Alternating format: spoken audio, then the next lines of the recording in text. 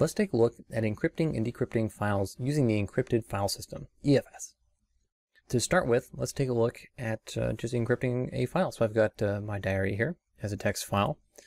And if we right-click on it and just go to the Properties option, here in the Properties dialog, we have this Advanced button on the General tab.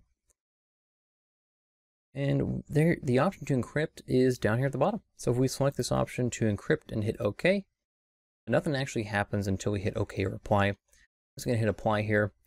And since it's just a file, it's going to give me this warning, just letting you know that if there's ever a temporary file written to this folder, it's going to be written in plain text.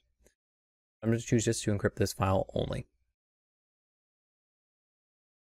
Oh, there we go. So we can see that it's encrypted because it has the lock icon on it.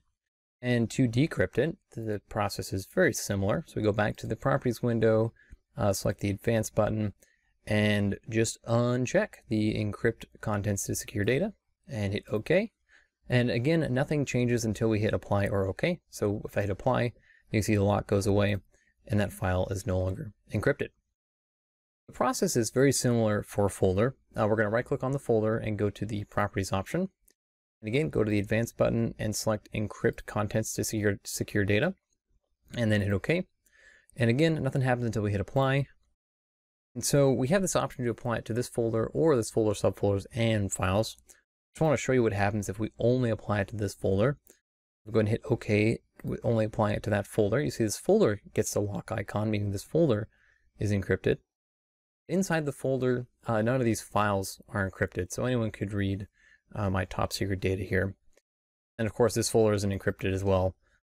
So my notes on taking over the world is in plain view. Go back up here, we right click on this file.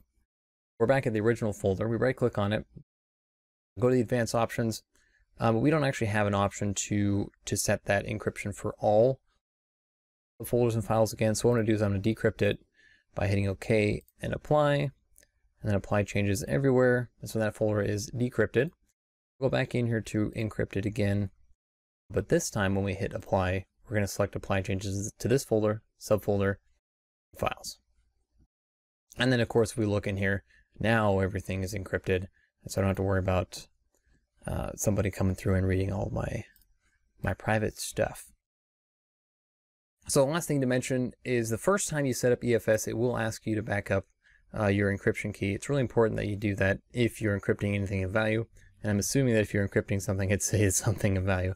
So make sure you back that up into some kind of external media somewhere. So that's how you use the encrypting file system on Windows.